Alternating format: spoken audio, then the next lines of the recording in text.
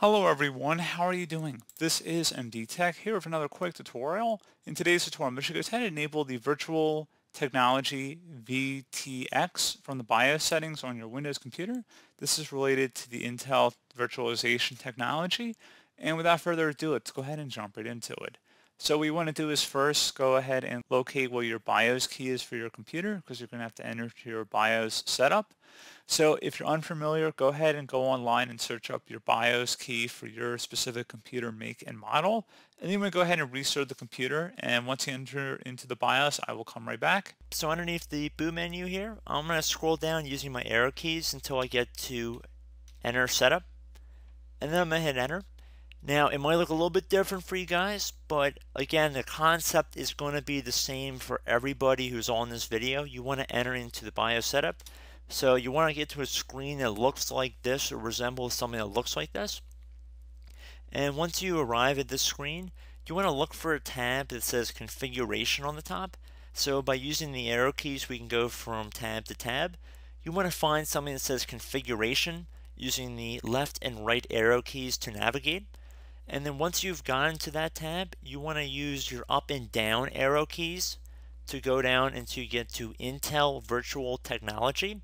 And next to it in brackets, it'll either say enabled or disabled. If it says disabled, you want to hit on enter one time while you've highlighted over it. And you've highlighted over it if it appears white, like you can see that there are certain entries that are white right now on my screen.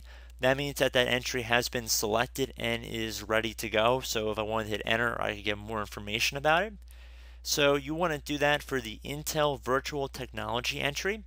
And then you'll have the option again using the arrow keys to select disabled. And then you want to hit enter to save that change. And you want to select enabled if it's currently disabled. Once you have exited out of that little screen, it should say Intel Virtual Technology enabled once you're back on a screen that appears like this.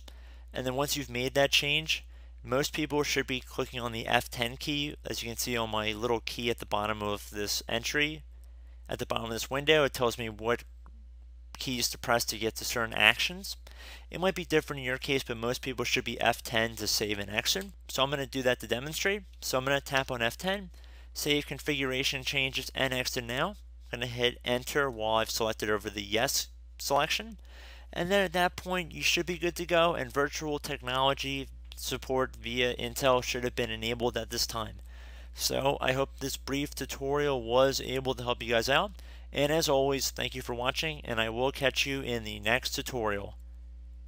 Goodbye.